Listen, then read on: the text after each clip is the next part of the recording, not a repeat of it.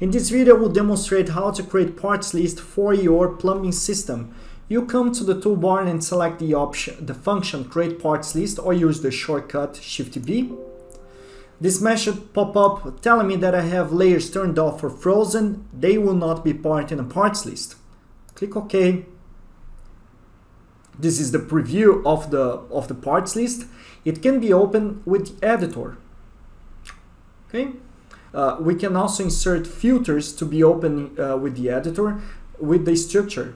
Okay, this is the options that we have to sort it by story, area, room, layer, or if you create zones. Now we can also create reports, so we click on the reports.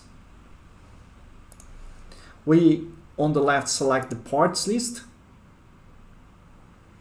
And then in the bottom left, you can select the parts list per room, list plus or plus per room. In this case, I will just select the parts list, the first one, since all products are in the same room. Okay, so they're sorted by categories.